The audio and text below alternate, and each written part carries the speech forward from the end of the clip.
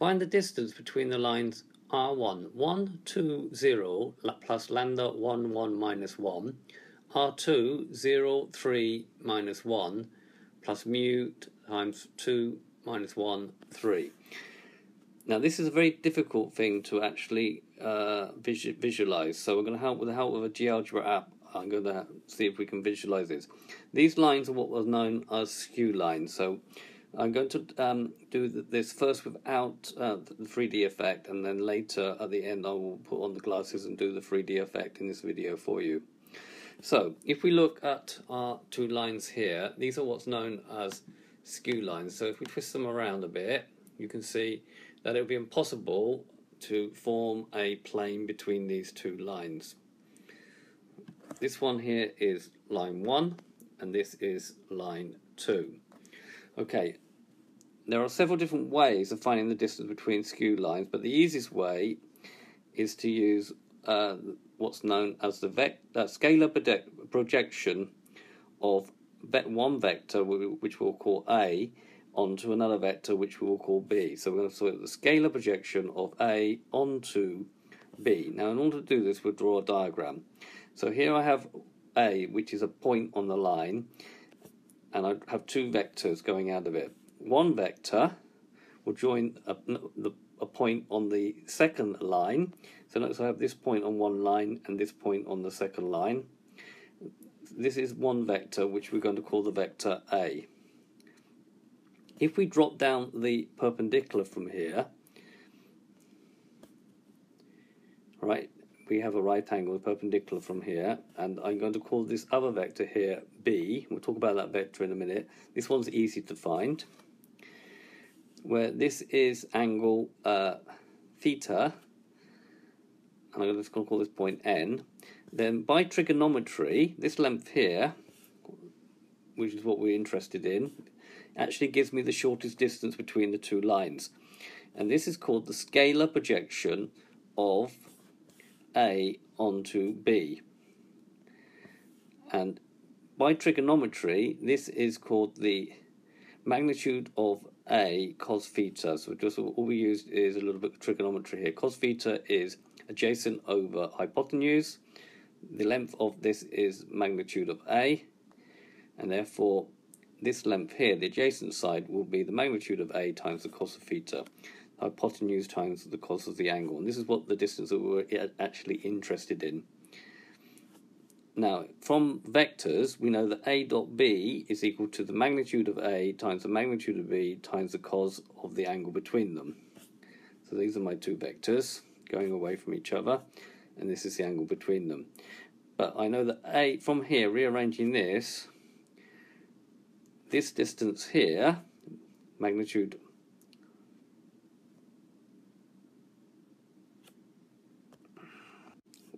just rewind back. Sorry, the magnitude of A cos theta is going to be A dot B over the magnitude of B. Now this bit here, is the scalar projection of A onto B, i.e. this distance. So let's just go back to our two lines, and then we'll relate it to the diagram. So our two lines are R1 is 1, 2, 0. That's our point. Lambda 1, 1, minus 1, and R2, which is 0, 3, 1, 2, minus 1, 3. So this is my point. So I can find a vector joining the 2 points by doing AB is equal to AO plus OB. So it's negative that one, plus that one, plus, and that gives me minus 1, 1, and 1. So on my diagram now,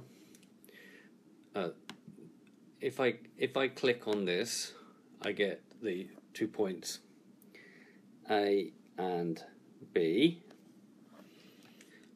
These are the two directional vectors of the line, so say that these are taken from these. And then if I click on here, I get the vector joining both of those 2 points. This vector here, which I just calculated, and I've got here minus 1, 1, 1. Right, now what I need to do is find a vector which is perpendicular to the line. I'm going to click this perpendicular to the line. So this vector here is actually perpendicular to the line. It's just going to be perpendicular to line 1, and this angle here is my theta in my triangle, which I just drawn in the other part of my diagram. Okay, and this is my perpendicular drop down, which is 90 degrees to vector B. Alright, so the orange vector is vector B. It's perpendicular to the line 1 here.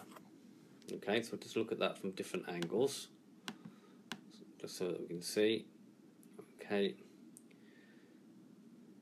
and later we'll look at it in 3D.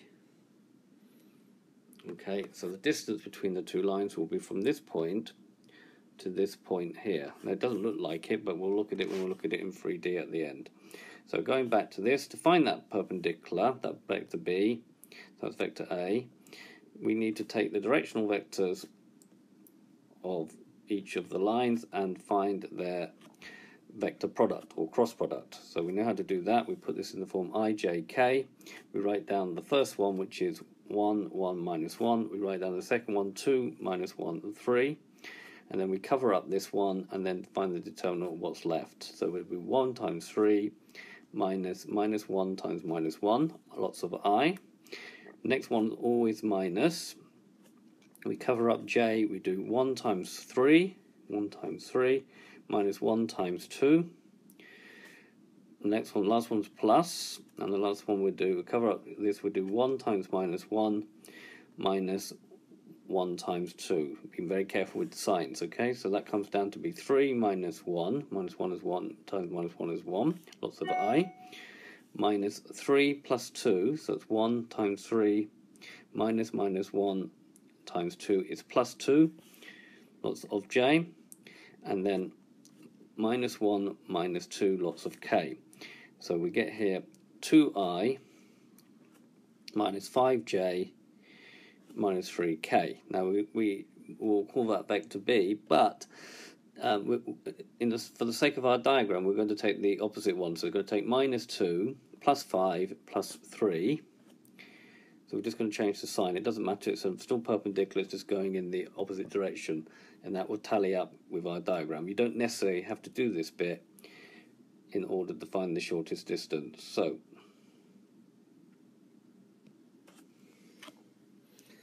this here gives me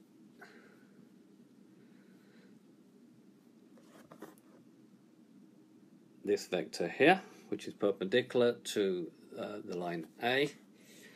Okay, and if we look round, I don't know if you can see, that will actually give me, if we look from that angle, you can see that that distance here, the shortest distance from here to here, so from here to here will give me the shortest distance between these two skew lines. If you look at it that way, maybe that will help you see it. Okay, so that you can see that gives me the shortest distance between these two lines. Even though the line's here, if we just move it over here a bit, this will represent the shortest distance. Okay,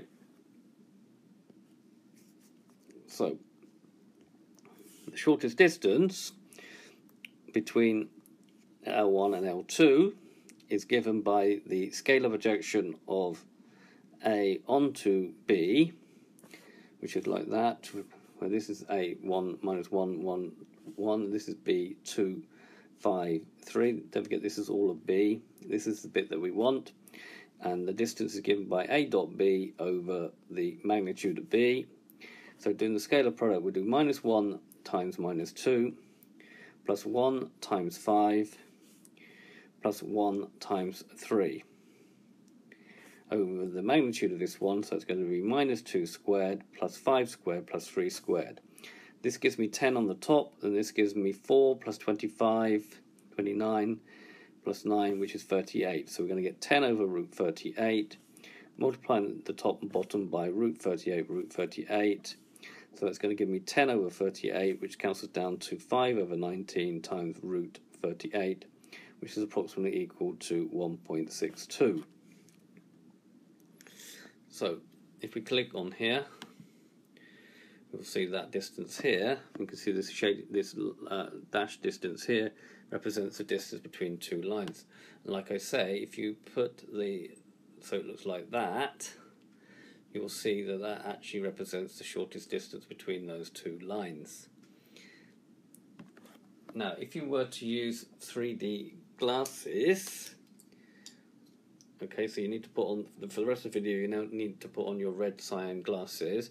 So in GeoGebra, if you do right-click and graphics view, graphics, and do projection, and go to glasses and select the glasses, and then it's better at grayscale, or you can do it in colour if you want to, and press OK. You will now see it all in 3 dimensions. So let's just take this all off so we can just see what we did there. Let's take it all off.